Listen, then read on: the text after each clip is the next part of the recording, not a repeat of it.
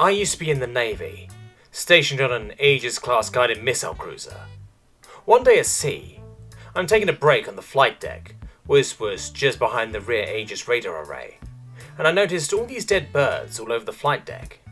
It didn't take me too long to realise that these birds had flown in front of the radar and been microwaved to death. This gave me an idea. I figured, if it works on birds, it should work on popcorn. And microwave's a microwave, right?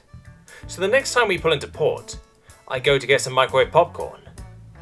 Unfortunately, my shopping trip coincided with Super Bowl Sunday, so the microwave popcorn, and just about every other salty snack in the store, was gone.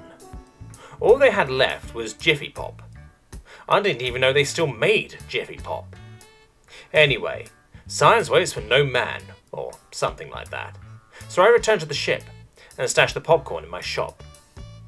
During our next outing, I tie some string to the handle of the Jiffy Pop pan, and sneak out onto the weather deck. Just forward of my shop was a ladder that led to the deck overlooking the radar array, but which is closed off during radar operations for safety reasons.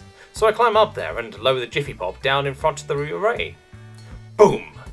The Jiffy Pop explodes immediately, showering the flight deck with burnt popcorn. I pull the burst pan up, wind in my string, and chuck the entire apparatus over the side before running back into my shop. No sooner do I walk in the door than the phone rings. It's CICS, the War Room.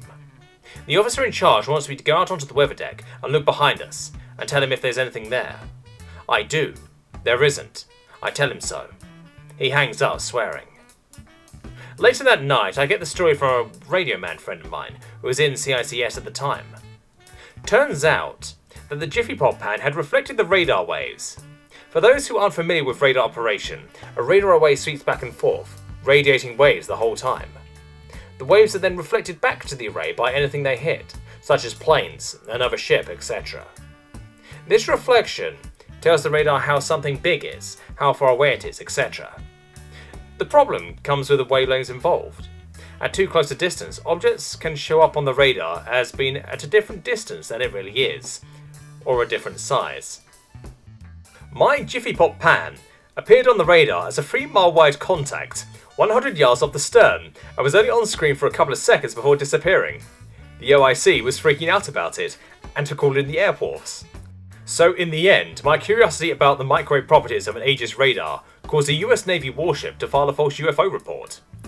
I didn't tell anyone I was involved until long after I got out.